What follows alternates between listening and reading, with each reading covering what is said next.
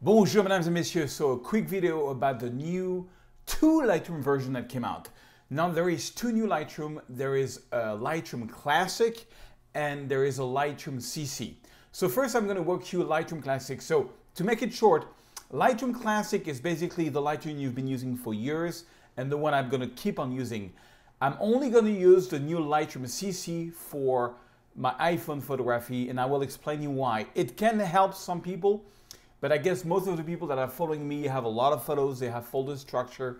This new version of Lightroom is not for you. It's really more for people who want to retouch their iPhone photos, Android photos, iPad photos, or have a slow machine and want to get the best out of their Lightroom experience. I'm going to show you both and compare both. First, let me show you what's new in the Classic, the Lightroom you've known for years, which is now called Lightroom Classic. So one of the good things that's really new, I'm going to go to File, Import a Photo, and I'm going to go to, I got an SD card with a whole bunch, 500 photos on it. I'm looking just for, I'm not going to import everything. I want to just import a few. So here I am going to uncheck all, I'm just going to import this ones. And here is the new option. When you can take the photo in, you can use the option Embedded and Sidecar. And what that's going to do is it's going to use the JPEG that's in the RAW file, and you will be able to see your photo in a library module much faster, a lot faster.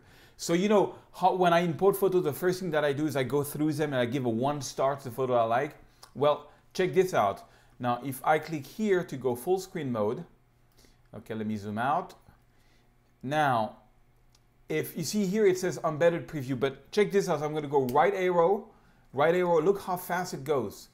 It's basically instant. I can go through my photos really fast because it's not using the RAW file, but the JPEG. So it's really cool. I can go here and say, oh, this one I'm going to give a 1 star. This one I'm going to give a 1 star. This one I'm going to give a 1 star. And, this one I'm getting a 1 star. So that's really cool. I really like that because it's just much faster. And then you can, now the thing is, when you click here, it says embedded preview. It's not the RAW file, it's the JPEG. So if you click here on the embedded preview, if you click on the embedded preview here, it's going to be the RAW files. The difference is very subtle. RAW files are usually more neutral. So all you have to do is click on the photo and let me see, I'll take another DNG and click here on embedded preview. Click on that and the RAW file is going to be coming. Boom. You don't see much of a difference, but I love this ability of going through my photos really fast. That is so cool. Okay, next. So let me show you a few new retouching things which are amazing in the new Lightroom CC Classic.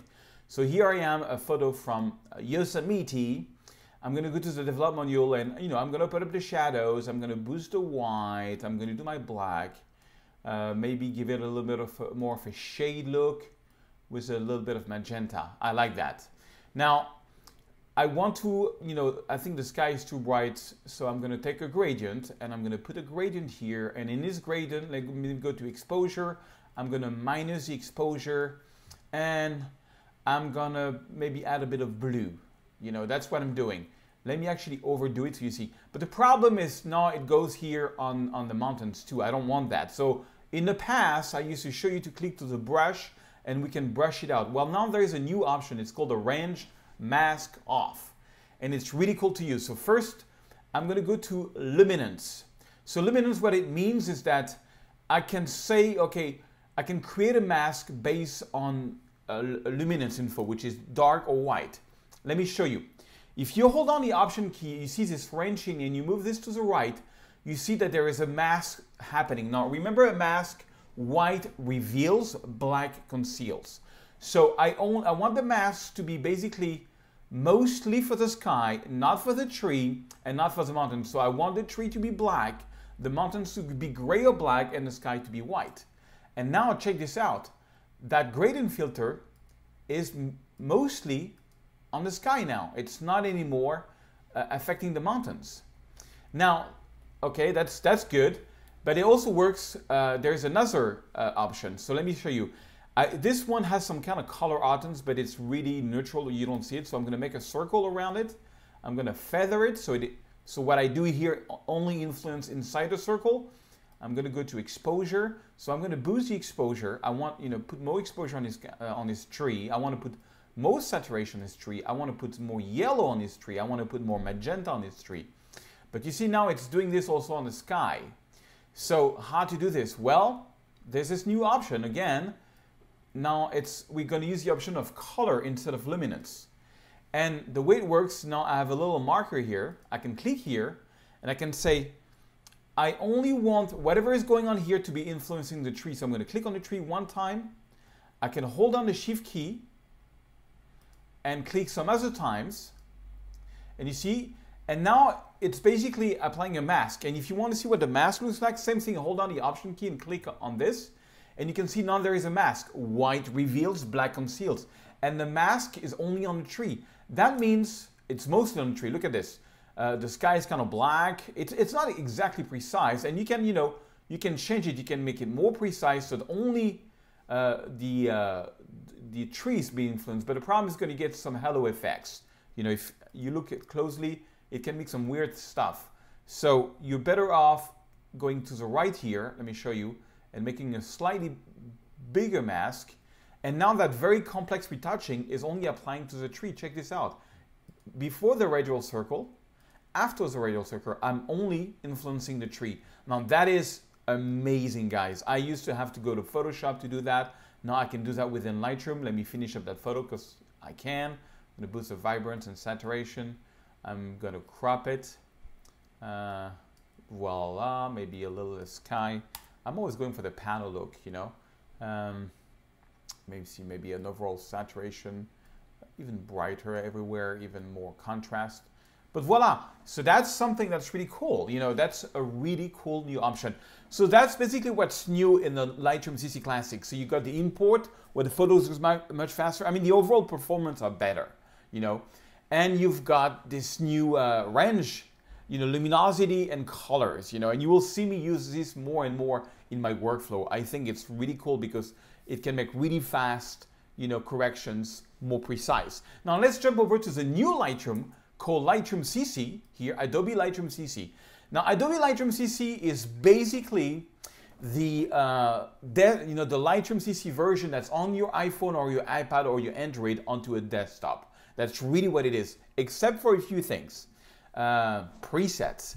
Let me show you what I mean. So this is basically all the collections that I've created, between my old Lightroom and my Lightroom mobile. I created collections, and this is where I got all my photos there, which is kind of cool. So I have all my collections, and the way I'm going to be using the new Lightroom CC is only one thing: to retouch my iPhone photo.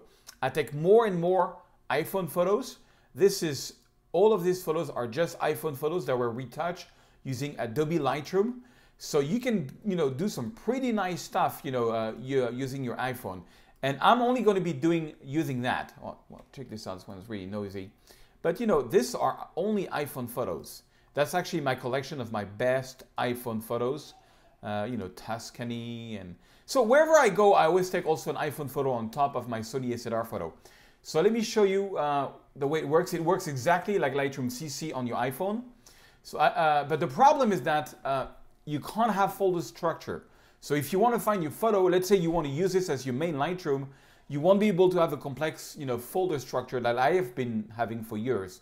So I don't think this is really for pro or amateur photographer. I think it's for people like me that either want to retouch their iPhone photo, or somebody that just,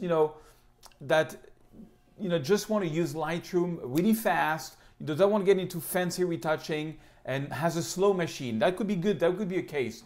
Because the only way you're going to find your photo is basically by collections that they now call album that you have to create, or by date. So I'm going to go to October, and this is an iPhone photo that I took. Now, the way it works, I can go here and I have basically a lot of the Lightroom options. The main one you don't have, which is really missing for me, is photo merge. You cannot do panorama and you cannot do HDR. HDR is not such a big deal because I usually most use Aurora HDR, but panorama is a big deal. I do a lot of panoramas and it's missing, so I don't like that. But this is an iPhone photo, and yes, I can retouch it, using the, I can go here. Now I can do a gradient for the sky. That's pretty cool. I can do everything that I can do, in Lightroom most of it, except a few things like the new options of the masking is not there. But let me show you something that's faster. I can use presets, and I've managed to import all my natural signature preset in the Lightroom mobile. So now I can take an iPhone photo, and in one click I can use my signature preset on them. And that is so cool, because let me show you. I'm going to go to Sunset Dark, one of my favorite preset, and boom, in one click I've retouched my iPhone photo. And I can, I can go in there and let me see, I can go in there and edit my gradients. I can edit my radial filter, which is here. For example, move it around. I can go here and I can crop the photo.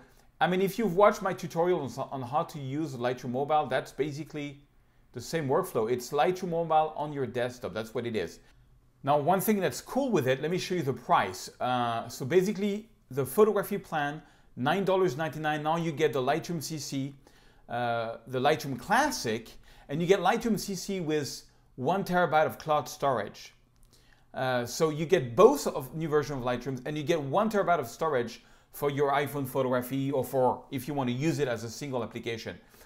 It's a lot of photos, which is pretty good. To give you an idea, I got 200,000 photos on my catalog. That's about 4 terabytes. So, and that's like 14 years of photography.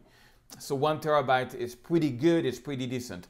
But again, I'm only going to be using this new Lightroom CC for basically retouching my iPhone photo. To be honest, that's the only thing I'm going to do. So I'm going to take photo on my Lightroom. It's going to import automatically in Lightroom CC, and then I'm going to use my preset there. That's how I'm going to be using it, and I will just be using the Lightroom CC Classic as my usual classic workflow. I hope this helped clarify what these new 2 versions are. I think it's awesome having Lightroom much faster and having a solution for me to retouch my iPhone photo in a much faster and better way. I love it. Voilà, mesdames et messieurs. I will do more videos on these products, as I get to know and use them better.